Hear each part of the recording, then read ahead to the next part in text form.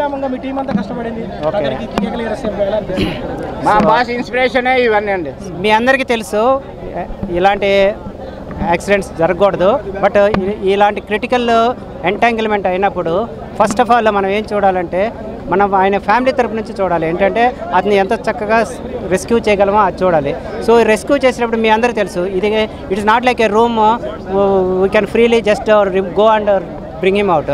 So lot of entanglements, lot of channels ఇవన్నీ కూడా fouling అవుతా ఇన్ఫ్రింజ్ అవుతూ ఉన్నాయి. సో వాళ్ళు చాలా చాకచక్యంగా ఒకదాన్ని ఒకటి రిమూవ్ చేసుకుంటూ ఆ పర్సన్కి ఎలాంటి ఇంజురీ కాకుండా అతన్ని చక్కగా చేయగలిగారు. రెస్క్యూ ఆపరేషన్ చాలా స్లోగా జరిగింది అని అంటున్నారు. ఏమంటారు? అది మీలాంటి వాళ్ళు అన్నారంటే అది మీరు కళ్ళతో చూడాలి. ఎందుకంటే మీకు ఒక పర్టికులర్ లోడ్ బాడీ మీద వచ్చేసింది, ఆల్రెడీ క్యాబ్ లోడ్ వచ్చేసింది, ఇటుపక్క సీట్ ప్రెస్ అయిపోయింది. సో మనం ఏదైనా సరే చిన్నది కట్ చేసామనుకోండి ఆ టోటల్ వెయిట్ వచ్చేసి బాడీ మీద వచ్చేసి chest press అయిపోగలదు, abdomen press అయిపోగలదు. So మనము ఇంత చేసి మనం మిషన్ సక్సెస్ఫుల్ అవ్వాలి. Ultimately we have to save the person than doing the rescue operation. Rescue operation చేయడం అంటే చాలా easy, but to save the person is a prime and important task for us. అంటే minor injuries అయినాయండి.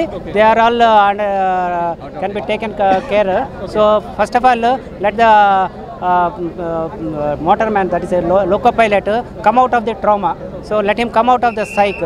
So then automatically he will recover. Total ఎంత మంది పాల్గొన్నారు sir దీనికి సంబంధించి? సో ఇక్కడ బేసిక్ ఏంటంటే రైల్వే తరఫున కంప్లీట్గా dedicated రిరైలింగ్ staff plus NDRF, DRF plus Hyderabad team కూడా పార్టిసిపేట్ చేశారు.